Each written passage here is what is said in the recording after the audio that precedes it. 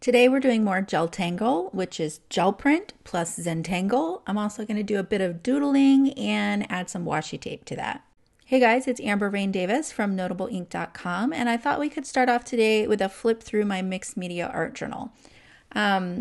This was part of the video that I created back in June 2021 when I first started this art journal. This is the opening page of the book, and you can see that I just used some really bright colors and did some GelTangle there. I left this page blank because the pages weren't really sitting right, but I will go back and fill that in. I had another GelTangle video here. You can see I'm using more earth tones, burnt sienna. Turquoise is a color that really excites me when I'm creating, and also those cool blues that you can see here. I like a lot of high contrast with black and white, and you can see we've gone into the earth tones here. And I'm doing this flip through because here's some little birds that I did in preparation for that page, the next page, but I was thinking about color palettes and what are those colors that really excite me? What are colors that I tend to struggle more with? And just thinking a little bit about how I choose color palettes. Here, this all started off with a green page on the left, and I really struggled with the dark green page that was on the left and got more bright and airy on the right. And then I went total opposite and went crazy bright with these colors on my next spread. For me, there isn't one single color palette that really inspires me. It's more about how I'm feeling at any given moment. And today we're going to do some neutrals, which I don't do very often. I'm going to start off with a 5x7 gel plate, and it already has some paint on it. You can see there's a lot of paint left over. I'm putting down some Payne's Gray and some gold metallic acrylic paint. These are all acrylic paints. The ones that I have are from Amsterdam. I also have some flat paints that are from Michaels and Hobby Lobby. The type of paint that you use is less important than the amount of paint that you use. So if you have thinner paints, you might need to use less paint. If you have thicker paints, maybe you need a little bit more. It's whatever paints you have, use those paints and kind of just play around and figure out how much of that paint do you need for the given technique that you're doing. So I have some gold. I didn't really want a smooth amount of paint in here, and you can see like I have a ton of paint left over on here, so a lot of this Payne's Gray isn't going to show up because I have all this white paint already left over on the plate. And you can see that I have a bunch of green on there, and that's from that previous page that I just showed you. Lots of turquoise and green, actually from the two previous pages. So I don't generally clean my gel plates. In fact, I never clean my gel plates, but today I'll show you, like, I'm getting kind of tired of this green that I have in the middle, and I do want to get that off. So I'm going to show you how I do that, but still use the paint. So I like this mixture of the gray and the white and a little bit of gold in here. You can see that some of the paper is left blank, and I am going to fill that up a little bit. I'm going to add some more gold to this, and I am going to speed through, brayering here. I'm brayering off on a piece of just notebook paper. It's just from a legal pad, and you can see that this page picked up some of that gray, but this is more of a gold tone. So I want to add a little more gray to this page over here because I want these two pages to color coordinate. So I want to get a little more of the paint off the plate and onto this page. But I really like those grays, and you can see that the metallic is really nice on here. So I wanted more gold. This gold acrylic paint, it's okay, but it's not super shiny and reflective, and I wanted something shinier, so I pulled out an alcohol ink. This one is from Pinata, and it's a gold one. And you can see, I think it's mica powder that's moving around in the alcohol there, but you can just see it just dancing. This stuff is so reflective, which is what I wanted. So I just dripped some down onto the gel plate, and I'm just going to press this directly onto this page. I want these kind of blobs to squish out more, so I thought the best way to do that is just to put it down on the paper. And that's going to leave some on the plate, but it's also going to transfer it to this page. And it is so sparkly, you guys. I love it. Look at that. So much more sparkle than the acrylic paint, which is what I was going for. I thought I would try some white because I have some white acrylic paint on my desk as well. So I'm just going to put that down. That was less noticeable transferring the white with the plate. So I'm going to take it directly to the page and see if I can get a little more impact with it just directly on the page. This is kind of stuck. I had to shake it pretty hard to get it to come out. And this doesn't show up, it shows up, but it doesn't show up like an acrylic, a white acrylic paint, for instance. It's not super opaque on regular paper. That may be different on UPO paper and when you're using it in a typical alcohol ink fashion. Here I have Buff Titanium Deep, and I'm going to spread that over. Now remember, I have the gold acrylic, a gold alcohol ink on here as well. And I want to transfer this to this piece of paper. So my Brayer paper here. I want to start getting some of that paint in the middle off, but I want to be able to use the paint. I don't just want to clean it off and waste it, because what happens when you have all that paint build up is you get the most amazing texture, which you're going to see in a minute. Now I'm working on a glass mat, and if you leave your paper side down and your gel plate on top for a minute, kind of like the moisture gets trapped between the gel plate and the glass, and it helps you to get more of that paint off. So you're going to see some of it's going to come off, but I'm going to need to do this a couple times. Now, if I were to leave this for 5 minutes and come back, probably all of it would have come off in one go. If you leave it to sit for a couple minutes, it's going to pull more and more of the paint off. So I really like the textures there. I also like that I can still see the blue lines of the paper coming through, and I'm actually going to use this paper in one of my next gel or my art journal spreads. So here I just put some champagne acrylic paint on here. I'm going to try and be patient and let this sit, but you guys, I can't. I'm not patient enough. What I have to do typically is get up and walk away. And you can see that that paper is pretty wet. That moisture gets trapped between the glass and the gel plate. But look at the yummy texture all that paint in the middle gives, because it creates almost like a stamped image with the shape of the paint. And I think that's just gorgeous, especially with that champagne paint. It's got a little bit of a shimmer to it. I love that page. So I'm going to add some more here. And I'm going to put this on the page. I don't let this one sit, but I am going to let this sit on the gold page. And I will walk away, go get a cup of coffee, and come back. And we're going to see that the majority of this paint in the center is going to transfer. So I'll set this down. I'll make sure I rub it so that it's got good contact. And then I'm going to walk away. So we come back and you'll see how much more of the paint is pulled off. And so this is how you can, instead of cleaning your plate, you can use all of this paint that you have left over, because you can't just roll on paint and get it to look that like old world style like that. Really, the gel plate is like the only thing that can create textures like that. I love it. So you can see how clean the plate is. I still have a little bit over there in the corner, so I'll leave that for now. And you can see that I've got some nice gray on this page now, which is what I wanted. So we've got 2 color coordinating pages here. I'll add some more of that white alcohol ink here, and of course some gold. Make sure that when you're using your alcohol inks, you're using them in a well ventilated room, because they do have some fumes. So make sure it's well ventilated, and make sure that you shake them up, especially if it's one of the metallic ones like this. You want to get all that mica powder up off the bottom of the bottle and suspended in the solution before you start using it.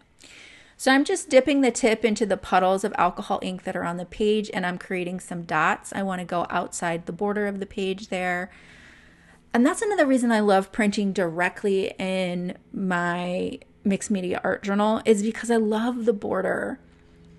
The main reason I start with a gel print usually when I'm doing art journaling like this is because, for me, if I start with a blank page and I start to either sketch or draw or GelTangle or even collaging, it's too much pressure. Like, I have a really hard time with a blank page.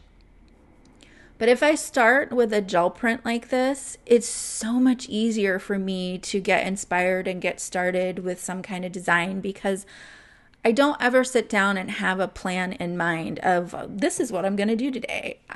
Generally, so instead of waiting for that alcohol ink to dry, I'm just putting the plate on there and picking up the excess with the plate, and then I'll have that for my next print that I pull. And it just helps me like let things dry faster so that I can move on, because again, I'm impatient. But so if I'm going to sit down and create, I might decide what color palette I'm going to use, but I don't necessarily decide, okay, this is what I'm going to draw or this is what I'm going to tangle. I kind of let the gel print guide me.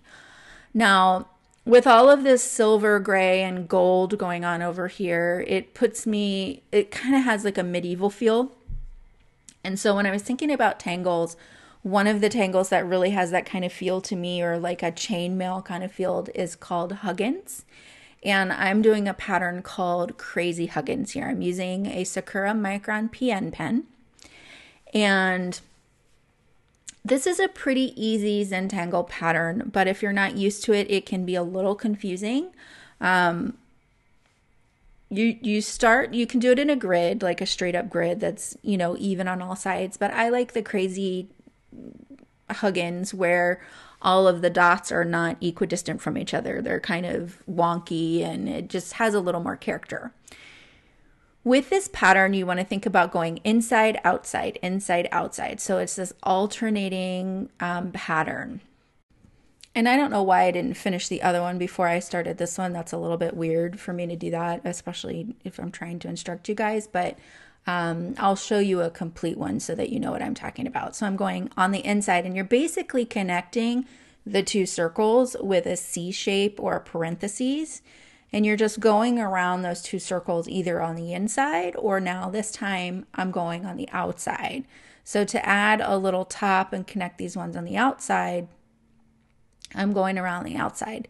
If I were to go on the inside of these two circles, I would end up drawing over the two lines that I already have there. And so that's how you'll know, kind of start your line. And if you're going to cross over the line that's already there, you need to go the opposite direction. So the tops like this are going to be on the outside, and my sides will be the lines, or the C shapes will be on the inside.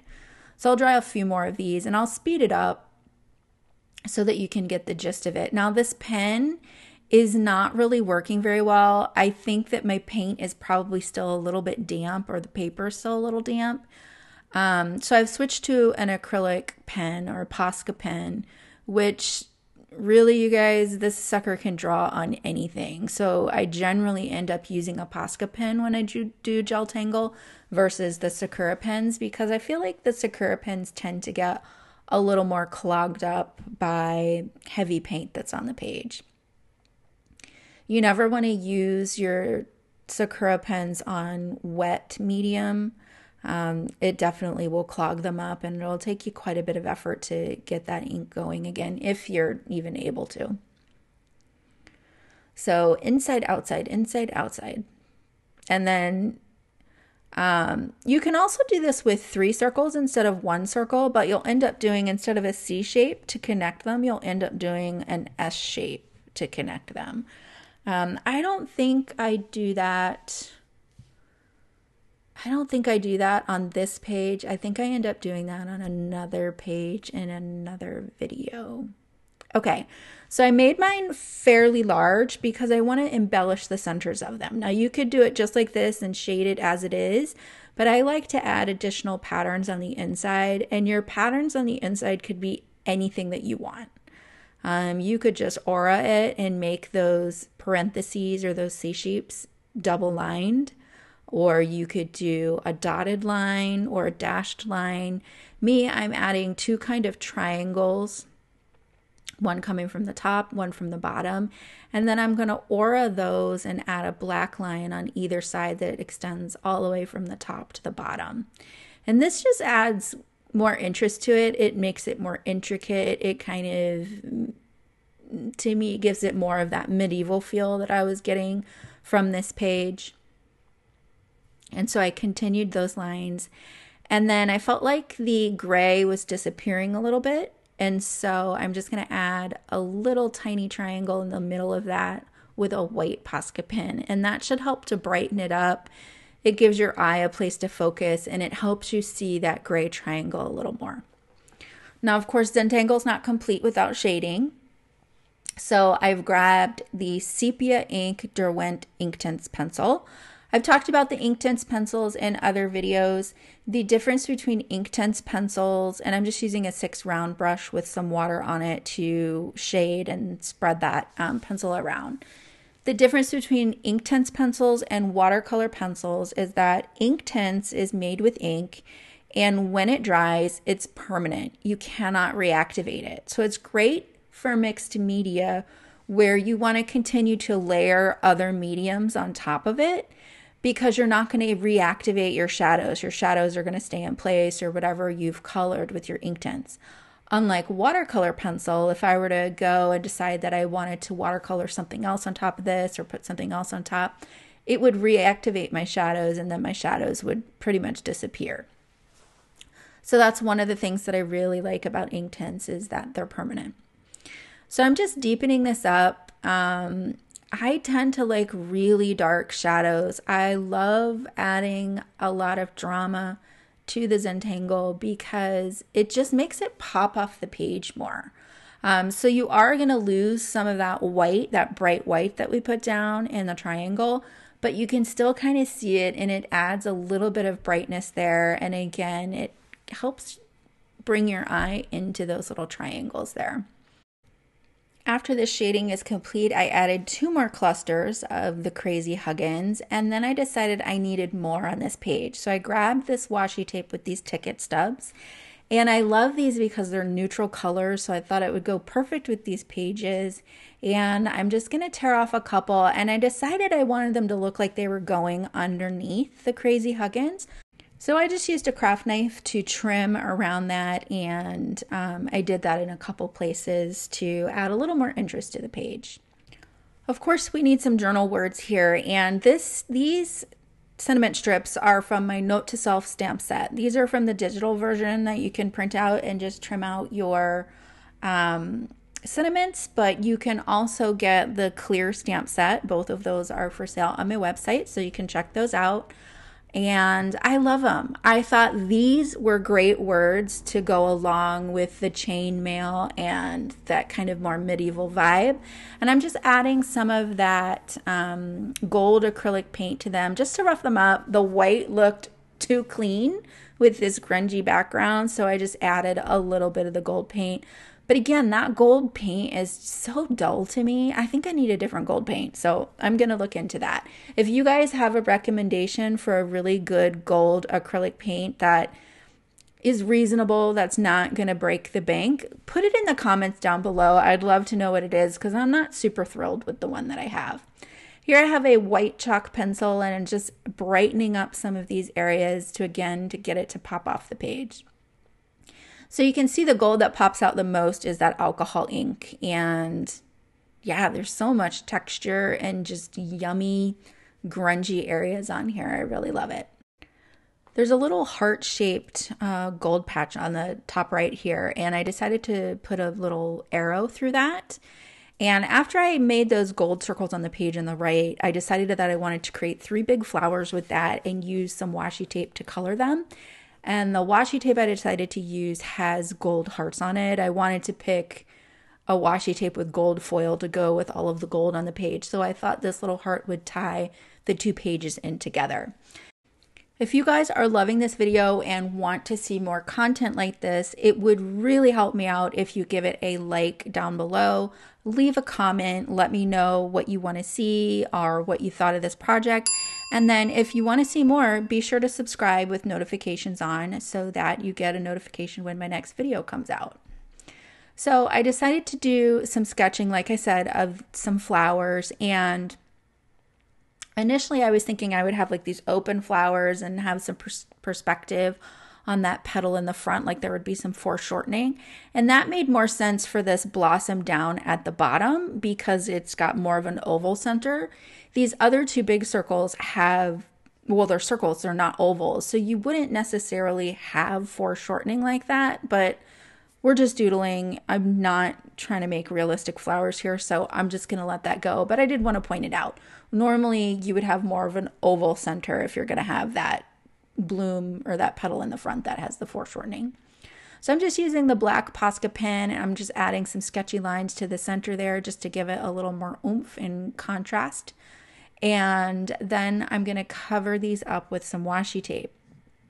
I think I mentioned in one of my recent videos that this is one of my favorite washi tapes. The other one was actually journal memory washi tape, and I think this is diary memory washi tape, if I'm not mistaken.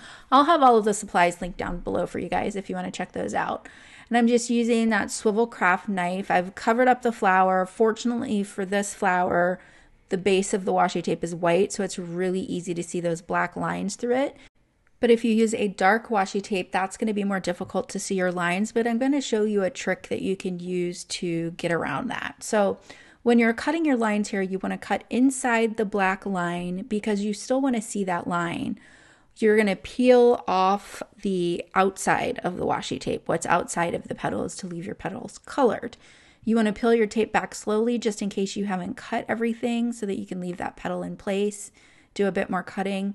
You're going to have a better line if you cut the petal in one stroke, then you won't have these broken lines. But I have to admit, the swivel craft knife is a little harder for me to use than just a standard craft knife. I feel like I have more control with the standard craft knife, but my other one was dull, so I'm using this one today. So just go slowly, peel it back slowly, and you should be good to go. And also, it's a sketchy flower, so your lines do not need to be perfect by any means. Same thing for the center. You want to make sure that you can see your black lines, so just cut accordingly so that you can peel that away. And I had to go over mine a couple times. And then if you don't want to use your knife to pick it away, you can also use tweezers, and that's a little bit easier. So here is the dark tape, and you can see when I put it down, this black tape, you can't see the lines at all. And if you have a light box, this would be a perfect opportunity to use that. You could put it underneath actually 2 of the pages, and that would work out fine.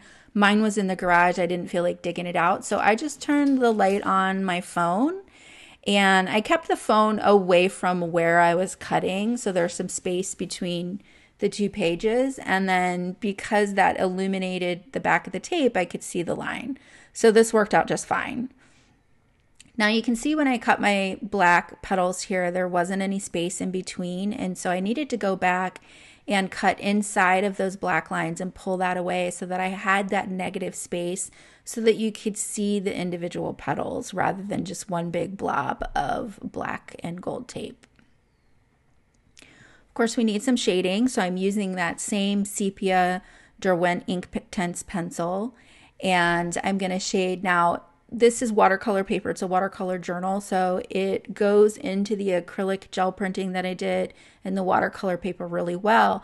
It beads up a little bit on the washi tape, but it still adds a nice shadow, and when it dries, it has a really organic look to that shadow, so it dried really nicely. I like how it dried, so even though the washi tape is not porous, you can still watercolor on top of it with these Inktense pencils, and it turned out great. So I highly recommend that. The only thing that I wish I had done, I might still go back and do it, is obviously I couldn't get a shadow on the black petals, but I think what might have looked nice is if I had used a white charcoal pencil or maybe even a white pastel pencil and done highlights where the shadows would be instead, just to give it a little dimension, because I feel like the black flower looks really flat compared to these other ones that have some shadow, but it's really not a big deal. So I didn't lose any sleep over it or anything, but you might want to keep that in mind. If you're doing a darker flower, you could also do highlights instead of shadows. There's never enough gold, and so I wasn't thrilled with the paint that I used on my other note to self sentiment strips. So this time I'm using the alcohol ink, and I'm just dipping the bottom edge into the alcohol ink. Now you can see that The gold is on the bottom, and then what seeps up the sentiment strip a little bit is the solvent that the gold is suspended in. And so I'm getting a little bit of a grayish tone and a gold tone. So it almost looks like there's 3 different colors on these sentiment strips, and you'll see it in the photos when it dries. The gray dries back a little bit more once it's dry, but it does give you that 2-tone effect, which is nice. So I'm just going to adhere these with a glue stick, and this project is almost done. I don't have this on film, but I did end up using the Derwent Inktense pencil to also add some stems to these flowers, because I felt like, you know, it looked a little weird that they were floating out there in space, and the stems help to ground them and give them kind of a directional pull. And look how pretty all the gold is. I really like that gold alcohol ink. I think it's awesome. So there we have it, GelTangle, gel printing and Zentangle with neutral colors, grays, silvers, golds, black and white. Don't forget to let me know what your favorite gold acrylic paint is. I'd love to know, because I am in the market for a new one. And be sure to like and subscribe if you enjoyed this video so you don't miss the next one. Thanks so much for joining me, and I'll see you real soon.